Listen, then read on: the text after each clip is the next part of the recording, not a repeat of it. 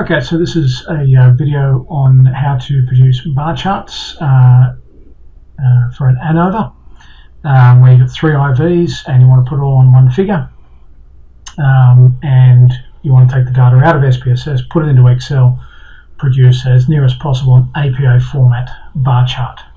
So we're going to look at how to produce a bar chart for more than one IV. We're going to do 3 IVs, how to edit it, make it APA, but also how to use syntax to rearrange the way the data looks coming out of SPSS to make it easier to get exactly what you want in Excel. Okay, so this is an Anova that we've used in the tutes, 2x2x3 mixed factorial design. So first IV is color with 2 levels, red and silver. Second one is incentive, no reward, no reward. And the third IV, oh, it's not 2x2x3, it's 2x2x2. I am mistaken. Doesn't matter. Driver group, poor drivers, drivers with violations, and drivers without violations are boring drivers, skilled drivers. Sorry. Anyway, and the DV is the mean number of objects identified. Okay, so first we want SPSS. And here is our Anova output. Okay, so you've seen this before. Now, if you look down the left-hand side, down the navigation pane, general linear model, all the blah blah blah, all the different bits, right down the bottom, it has number 8. I'll just widen this out so you can see what's going on. If I pull that across. Right down the bottom there, number 8, driver group by color by incentive. It's representing the 3-way interaction. But what it actually is a table of means and standard errors. So if I click on that, I go straight to the bottom of my output. Notice I've got nothing else behind it. If I had produced charts, they'd be below there, but as it is, it's the last thing I've got. So you want this table here. Okay, with this broken down by all 3 IVs. Okay, so I am going to copy that. And then I'm going to grab Excel, bring it in, and paste that. Okay, so there's that table there. Now, first thing I'm going to do is get rid of all these numbers, 1s and 2s and things. When Excel sees numbers and you ask it for a graph, it thinks that's data rather than levels of an IV. So I'm just pulling that across so I can see the table it came from, because I've lost which one's color, which one's incentive. So this column here is my color column. Color number 1 is red. So we type in red there, and color number 2, I have silver. Now my next column here, and you can see it in the SPSS in the background there, is incentive, and level 1 of incentive is no reward. Level 2 is reward. And we do that here as well. Reward and reward. Okay, that's just going to help SPSS out, rather Excel out a lot. And I'm going to change that to poor drivers. And I can change this one down here to skilled drivers. Okay. And I actually don't need to change these colors, these numbers here. Okay, you'll see why in a minute, trust me. Okay. So having done that, I now highlight, I ignore this poor drivers. I highlight from here to here. Okay, hopefully you can see that area there. Okay, just highlight that. And now I'm going to say, oh, actually I'm going to move this across over here in the middle of the screen. Okay.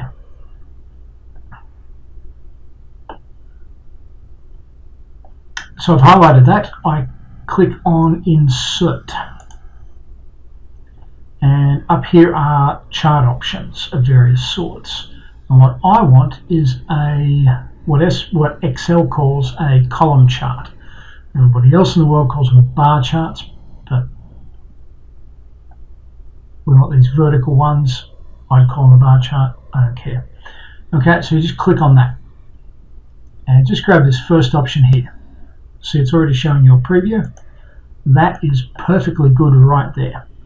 Notice I've got no reward, reward, no reward, reward, red versus silver. Okay, so that's good. That's got my poor drivers. That's my poor driver data. And now I want to add some more data. I want the data for my skilled drivers. And to get that, go up here to where it says select data. I want to select some more data. So if I click on that, I get this little window come up. Okay, now so far I only have one series, series 1. And while I'm here, I'm just going to edit that. I click edit. I want to give it a different name rather than just series 1. So I click on this bit here. It says select range. So I'm going to use what I've typed into Excel to put names in places. So I do that there. It's got its data already in here, and I say OK to that. Okay. Notice it's just changed to poor drivers. So now the next thing I want to do is add another series. I've got a series of columns here for my poor drivers. Now I want to add good drivers. So series name, it says here, what cell is the name in? It is in this cell here, which is why I typed it all in before I started this. Click on there. Then it says where are the values? Where's the data for this thing? Again, I click on there because I'm going to tell Excel where to find it. And that data is here. Notice these are the means. I'm highlighting the means for the skilled drivers. Then I click back over here, and lo and behold, it's got them. And I click OK to that. So now I have my 2 lots of drivers. I'm going to say OK to that. One of the things that I want to add to that, and here's where I get to add elements, I am first going to add a legend. And I get some choices. Well, let me add it first. I can then format it later. I'll worry about the formatting in a minute. The other thing that I want to add are error bars. But I'm going to go out here, and notice that it's got standard error percentage, standard deviation. You'd be tempted to just grab standard error. Problem is, Excel will just make some up. It's got some method for doing it, I forget what it is, but it doesn't work. So I click on more options. Error bars based on series. Which series do you want? Let's start with our poor drivers. Okay. So notice here it's got, do you want it to just go down, just go up, or do you want it to do both? We want it to do both. You know, what do you want the ends of it to look like? We want this bottom one here, standard error bars that we're used to looking at. Then down here it's got error amount, it's got fixed, blah, blah, blah. We're going to go custom. Okay, specify value. And here we have the option to point Excel to the cells where the values are. So positive error value, how high do you want the bar to go up from the starting point? So we click on there. I want it to go up 1 standard error. These are my standard error values. So I'm going to click on here again, and then click negative error value, and I want same again. I want to go down as far as I want it to go up. Click on there, click OK. There are error bars for my poor drivers. Now I want to do it for my skilled driver group.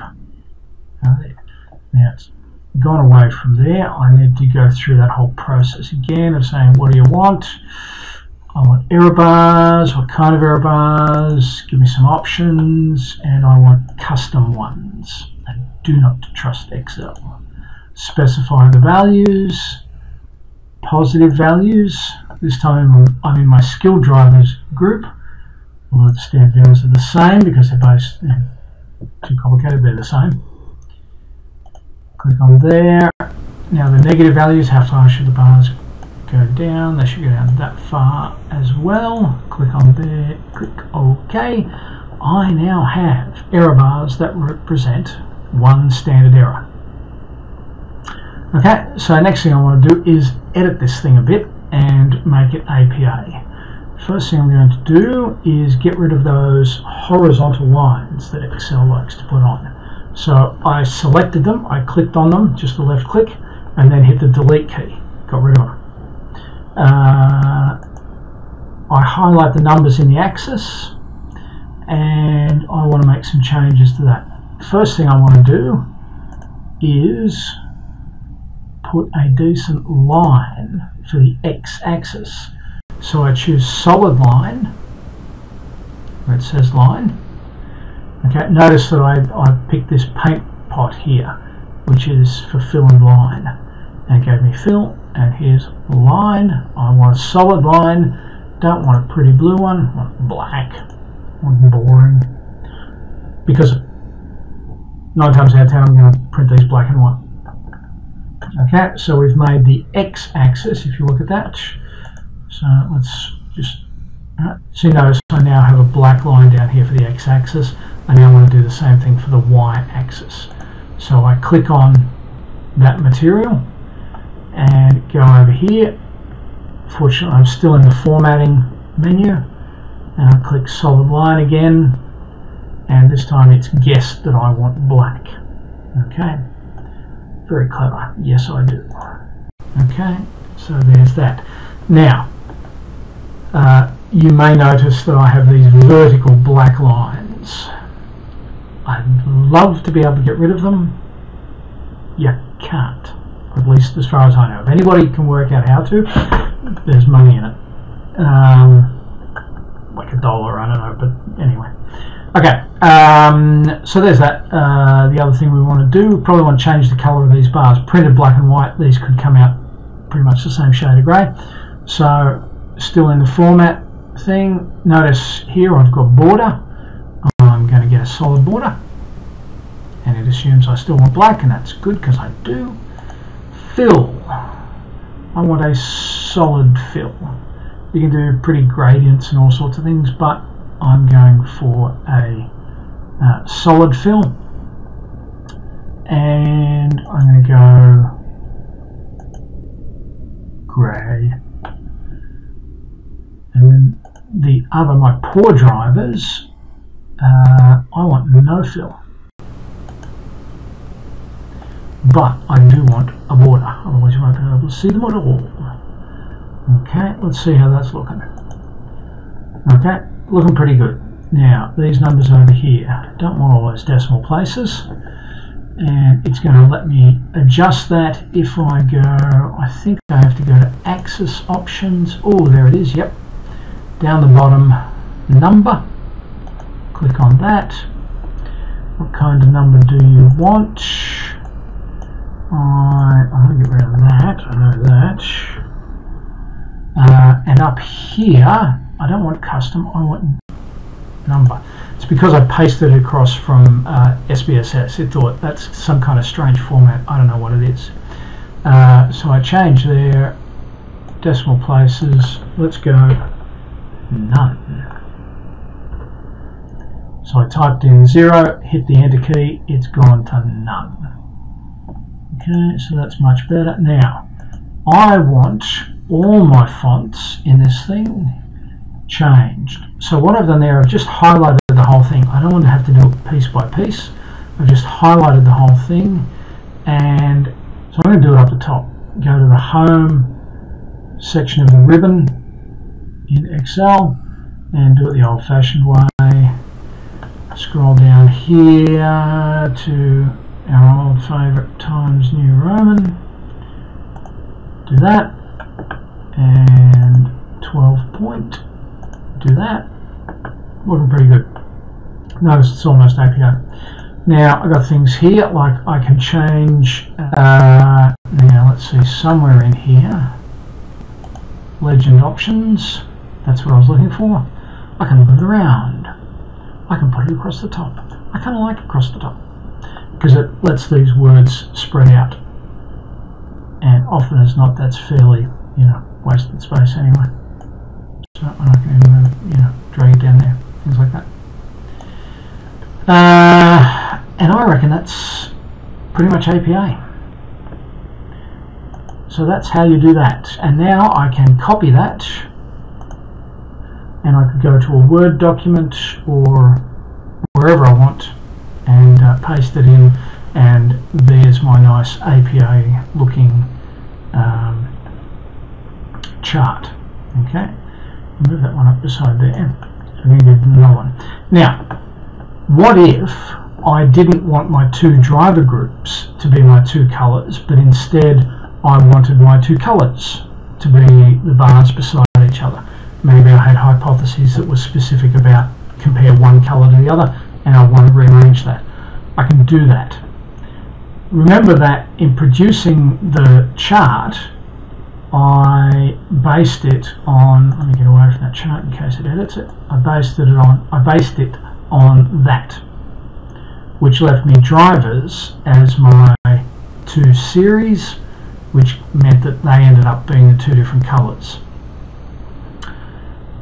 I can rearrange this table. I can do it manually here in Excel, move all the cells around, but I can go back to SPSS and talk it into putting colours out here and drivers here, or incentives here and drivers there, and I can do whatever I want.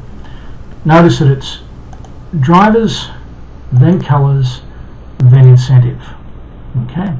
If I now go back to SPSS and look there, see here, driver group by colour by incentive. The reason it did that in that particular order was because that's what it's got in this syntax. It always, the colour incentive with the order I chose to put my repeated measures in, it always puts you between groups either first in that series for some reason, but I can change it. If I open up where it's saved the syntax in the output and copy all of that, copy that, and then go and do it from here, new syntax. I can paste that syntax in. And see here where it's got driver by colour by incentive. So I said I wanted my bars to be the different colours. So I need colour to move back here. Now you've got to make sure the asterisk goes in between them. And only one asterisk, otherwise it'll get confused. Okay, so I've just changed the order that they're here in this line here. Notice it says estimated marginal means. That's what the table is. It's a table of estimated marginal means. Tables should look like this. Colour, then driver, then incentive. Okay, so now I highlight that. Don't need all that. We'll go over there. Click play. So I'm having a bit of a technical issue. SPSS is not going to run that, but trust me, it would have produced the table with the columns in the order that I had specified in that syntax. Okay, and then I just go reproduce the table through exactly the same steps as we followed before, just with the new table. Okay, so that gives you complete control over producing your bar charts, hopefully in APA style. I look forward to seeing them.